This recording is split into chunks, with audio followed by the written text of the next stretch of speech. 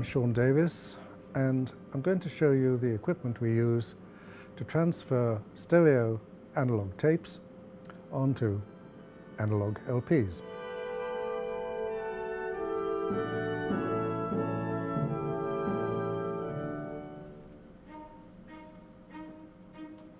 Autophon and Lyric combined during the 50s and 60s to make an extremely advanced recording machine.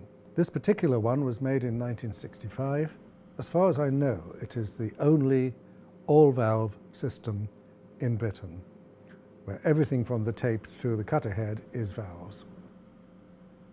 One of the specialities of this machine is how to pack the greatest playing time on with the least distortion.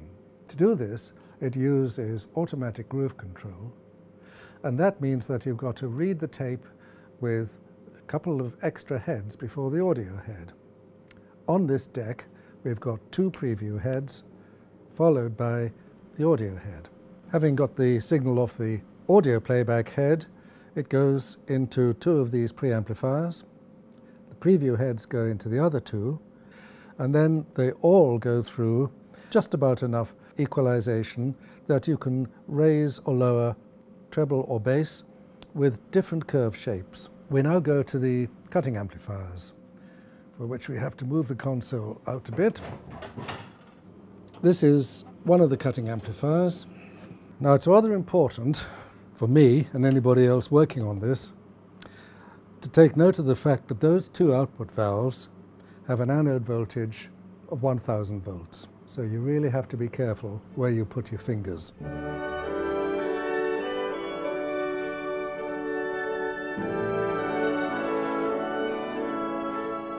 This is a brass turntable.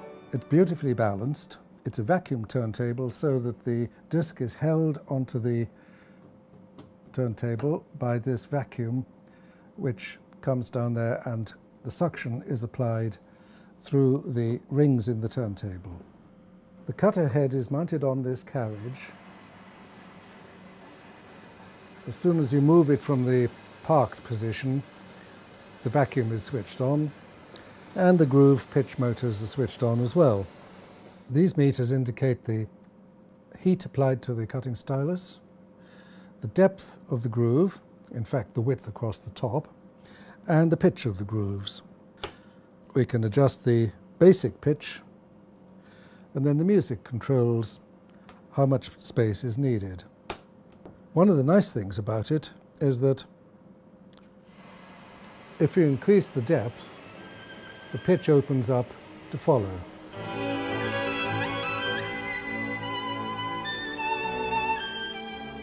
These panels, here, here and here, contain the electronics, again all valve, for controlling the depth and the pitch and the lead-in and lead-out functions.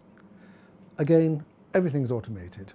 The microscope, made in Switzerland by a company called WILD, W-I-L-D, is extremely high precision. It has a sliding mask so that you can look at one side of the groove or the other. Very useful. These machines, when new, cost as much as a really good house.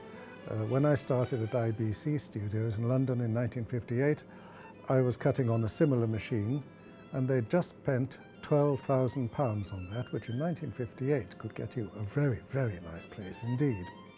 It took 2 years of work between myself and Duncan Crimmins of audio-related technology to recondition this machine to a really good working state like it is now. There's been a lot of reconditioning of the metalwork. In many cases, the company that was going to repaint the panels said simply, it's cheaper and easier to make new panels. I don't think any machine would have been usable from this date, given the bad storage this had had, except that all the components were of such high quality. When this machine arrived in the UK, there was no documentation with it at all. Now it's extremely complex inside, and frankly I wouldn't have begun the reconditioning of this unless I had documentation. Luckily, I never throw any circuit diagrams or instructions away. And when I was in Moscow some few years back, I got a whole load of information because all the Soviet bloc bought these machines and they had additional documentation and spare parts in Moscow.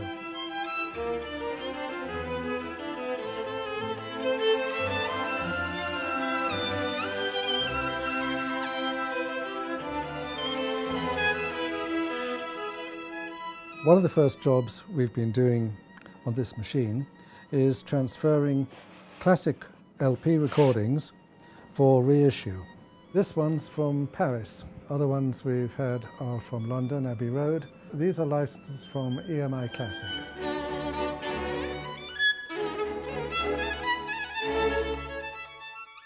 Now, what's the playing time? 18 minutes, 4 seconds. Okay. We can set the groove, pitch and depth. So basic, I think I'll go for 70 microns.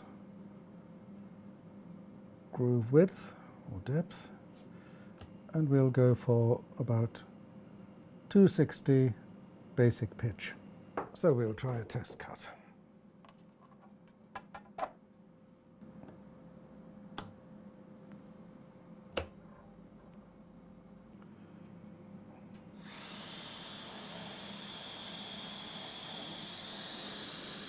It's a stereo cutting system, which means, of course, that you've got stereo audio path, a stereo cutting head, 2 channels, and stereo cutting amps. The 2 cutting amplifiers are completely separate, so it's the ideal for a stereo system where you don't share any power lines. Okay, now we're going to do the master cut, and we start before the 12-inch diameter. We lower the head and we press the lead-in button, and all the functions on the machine will now transfer automatically. Tape will start and the cutter on button lights come on.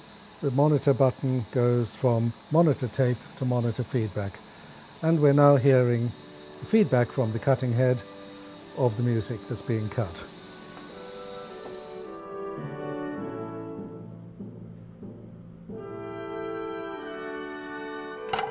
And there, Mr. Kogan is ready for the factory.